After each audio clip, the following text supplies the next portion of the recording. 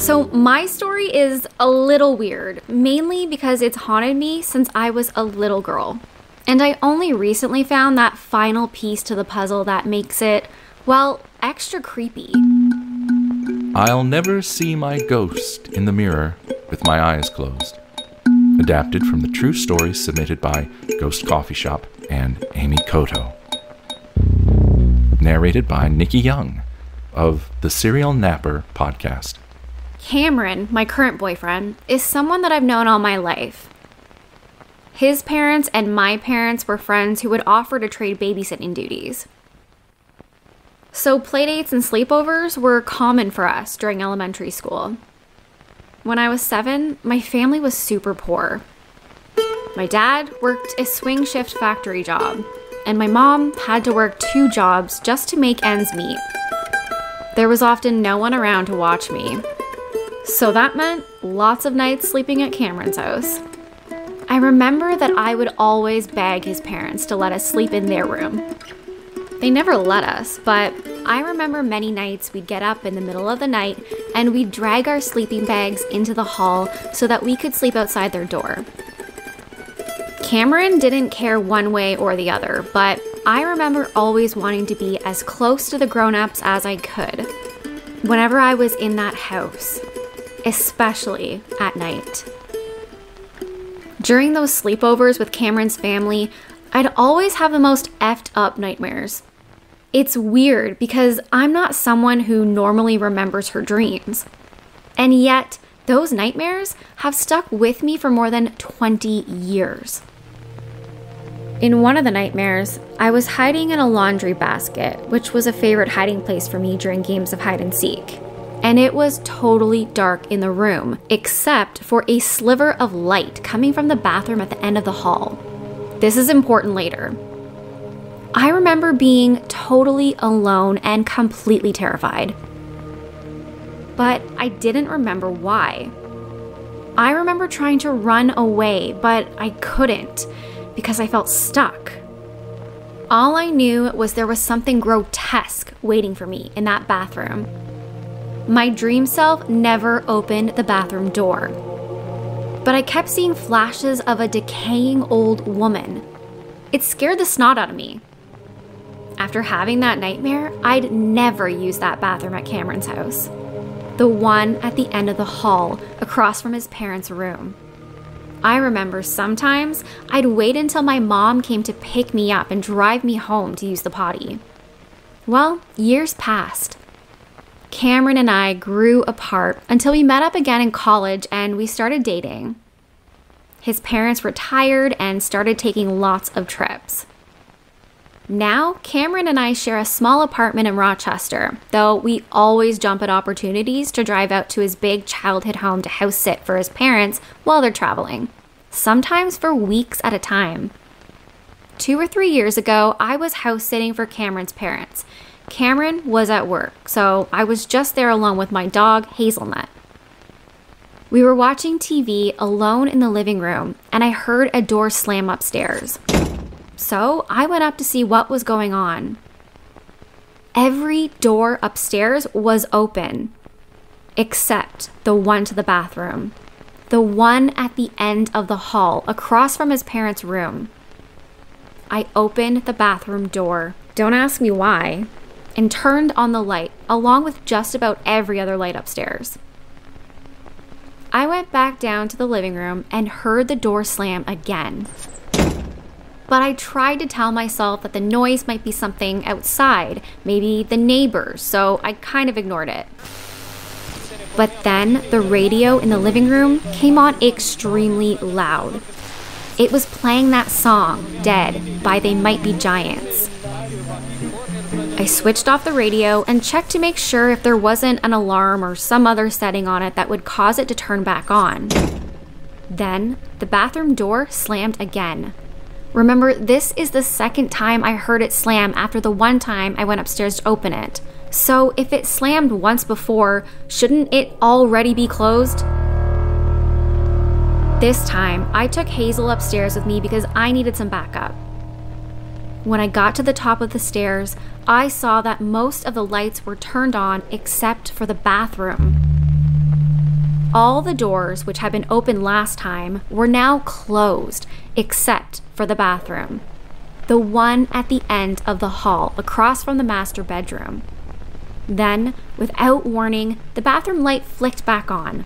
I say flicked because I heard the clicking noise, as if a finger had flicked the switch. About that point, Hazel wriggled out of my arms and ran back downstairs, barking and whimpering. Now, what I did next was stupid. I don't know why I did it, but something compelled me to go up and turn the bathroom light back on. Believe me, I did this very quickly because I couldn't bear to even get my whole body into the doorway. When I switched the light back on, two things seemed to happen all at once. The first thing was the radio came screaming back to life, even louder than before, if that's possible, and it was playing the same song again, Dead by They Might Be Giants. The second thing was the mirror. When I switched the light back off and the radio came back on, I jumped and ran back downstairs, but as I turned away from the bathroom, the lights switched on again, and I caught a glimpse of my reflection in the mirror. Except that I didn't see my own reflection at all. I saw the reflection of the woman from my childhood nightmares. Oddly, the woman reflected in the mirror was standing in the exact spot where I was standing. It was standing in a spot that would have been just over my shoulder. And remember, my image wasn't being reflected in the mirror, as if it had been erased. I was so scared that I left the house to stay the night with my sister. I even left the radio playing. I called my boyfriend in a panic. I was in tears, and I asked him if anyone had ever died in that house. Cameron said that's strange because he was just talking to his dad a couple of weeks earlier, and the subject of the house's previous tenants came up. His dad had told him that before they lived there, an old lady had died in the bathroom, the one at the end of the hall, across from the master bedroom. In fact, if it wasn't for that death, Cameron's family might not have been able to afford such a large house. Apparently, the caretaker that the old lady had been living with took all of the old lady's money and then left the body in the bathroom to rot. Cameron said that she'd been dead for days before anyone ever found her. I tried to avoid staying in that house alone anymore. The last time I did, I heard the door slamming, but I didn't stick around long enough to see if the radio came on. I'm now convinced that my childhood nightmare wasn't a dream at all. I believe that I saw the ghost of the old lady, and I just rationalized to myself that I was dreaming because my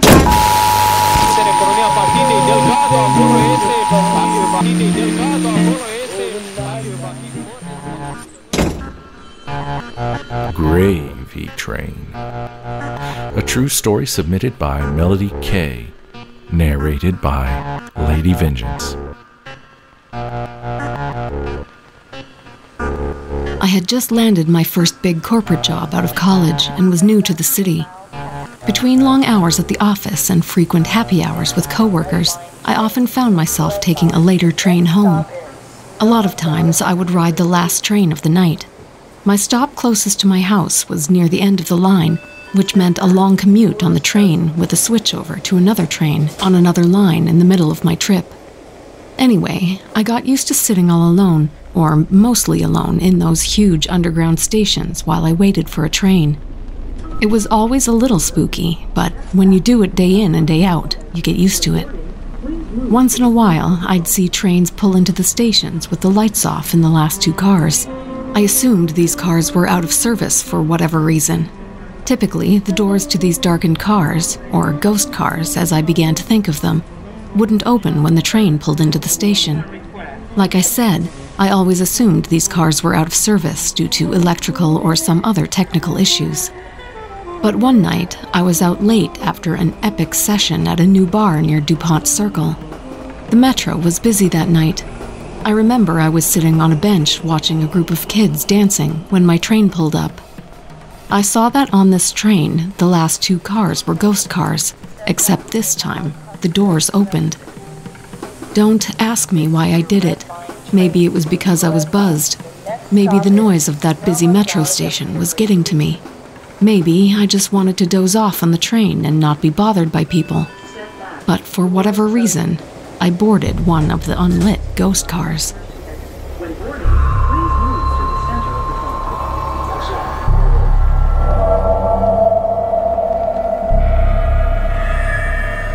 At first, it was really cool and somewhat relaxing. Nobody else on board to bother me, nice and quiet, no offensive odors, etc. All I could see were the lights inside the tunnel as they whizzed by. It was hypnotic watching them pass, like being aboard a spaceship at warp speed. Then, I noticed we weren't stopping at any stations, weren't even passing through any stations. It was all tunnel. I told myself that I'd been nodding off and had slept through all the stops, but I finally breathed a sigh of relief when we pulled into my station. Weird thing was, the digital station identification screens inside and outside the train didn't display the name of my stop. The screens just said, "End of line." It was weird, but in the moment I didn't give it much thought. I was the only passenger to get off the train, even though I hadn't noticed us stopping at any other stations, and I remember that other people were piling into the other train cars, the ones with the lights on, when I got on.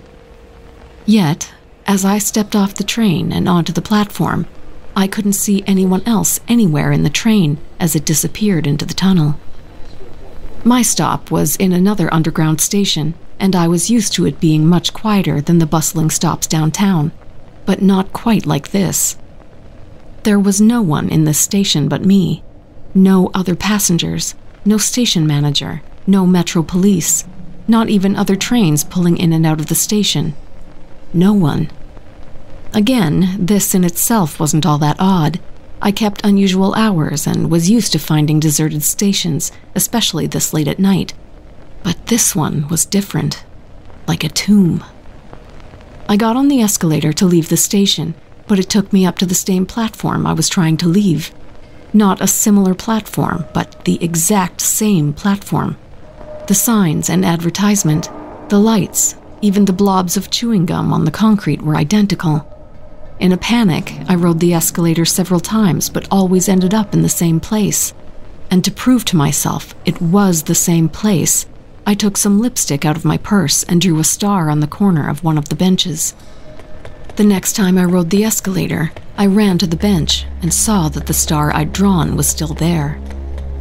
Every time I returned to the platform, it was always the same bench with the same star drawn on it with lipstick. Until one time, I walked past it and noticed that the lipstick had been smeared, even though I had never touched it and had not sat on the bench since drawing it. I freaked out, as you can imagine. I must have gone up those escalators dozens of times trying to find a way out. I forgot to mention there was no emergency exit doors anywhere. I was starting to wonder whether I'd have to run into the blackness of the tunnels, use a cell phone, which had no service in this station, as a flashlight to find a way out.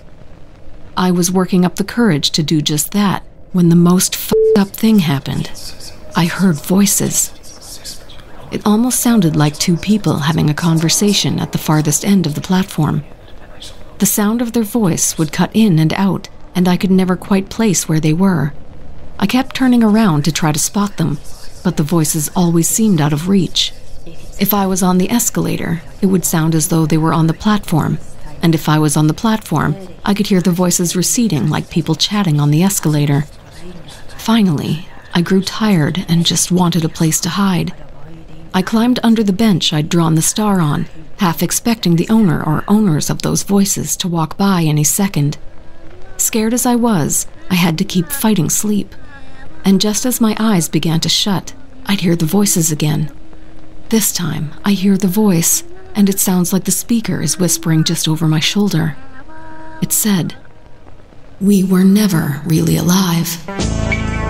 Suffice it to say, it took me about 3/4 of a second to nope it right out of there, running down the platform. My legs caught on some object, on an empty platform, that nearly tripped me, but I didn't stop. Whatever it was had cut my leg, leaving a scar that I have to this day. And then, a moment later, A real train, not a ghost train, rolled into the station. I boarded it at a sprint and pressed my body against the walls of the train at the farthest point from the open door, afraid that the thing in the station might follow me inside. I felt blood trickling down my leg from my wound, but couldn't bring myself to look down. When the train finally arrived at my stop, I jogged all the way home. I haven't been able to figure out how I ended up on that strange car and how I managed to escape that ghost station, but I haven't gotten on another train since that night. I probably never will.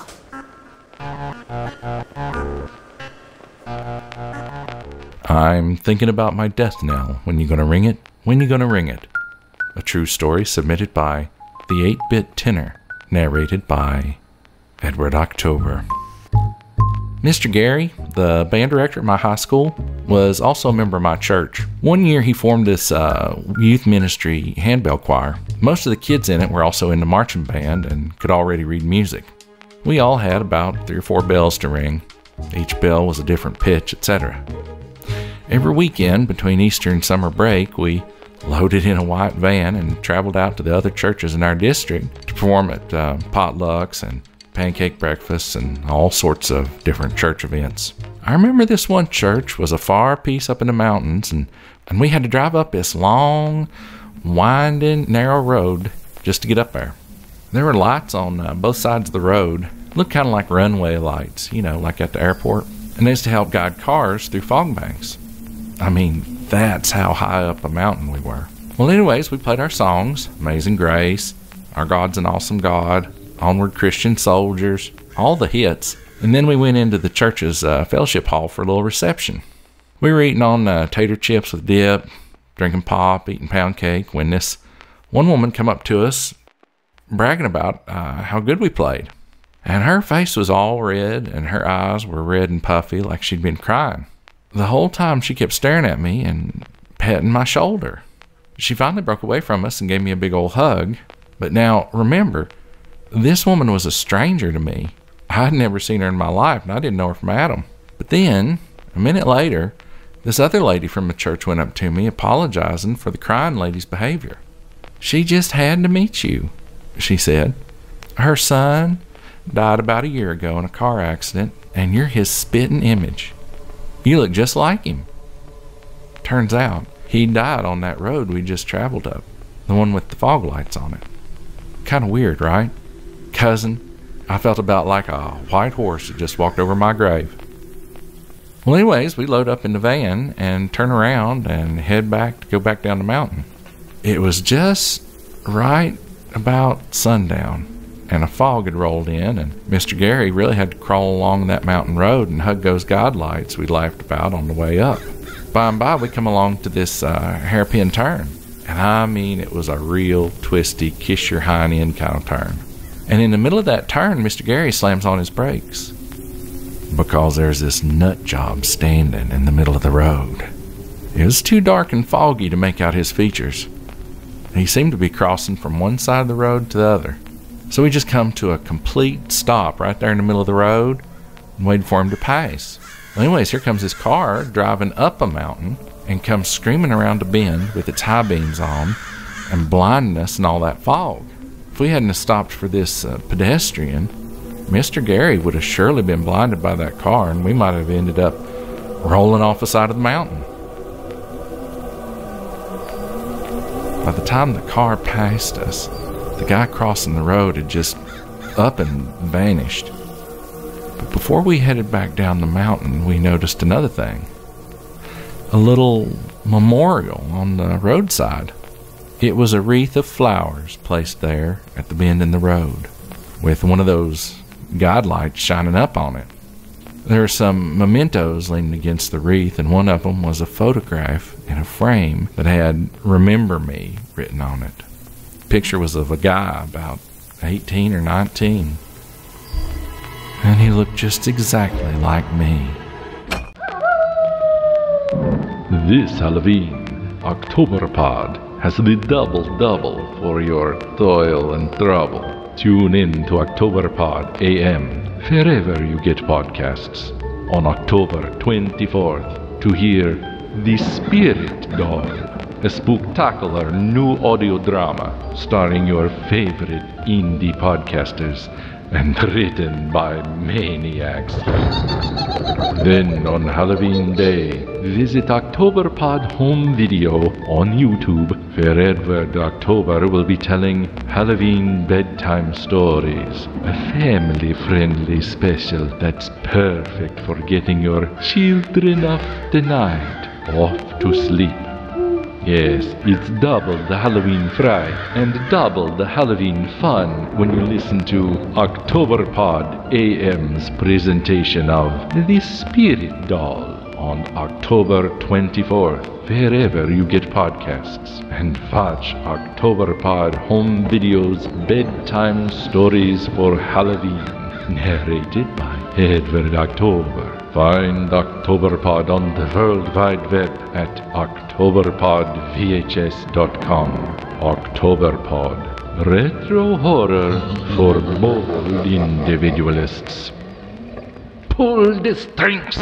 Welcome to Shatsunami, a variety podcast that discusses topics from gaming and films to anime and general interests. Previously on Chatsunami, we've analysed what makes a good horror game, conducted a retrospective on Pierce Brosnan's run as James Bond, and listened to us take deep dives into both the Sonic and Halo franchises. Also, if you're an anime fan, then don't forget to check us out on our sub-series, Chatsunani, where we dive into the world of anime. So far, we've reviewed things like Death Note, Princess Mononoke, and the hit Beyblade series. If that sounds like your cup of tea, then you can check us out on Spotify, iTunes, and all good podcast apps. As always, stay safe, Stay awesome, and most importantly, Stay hydrated.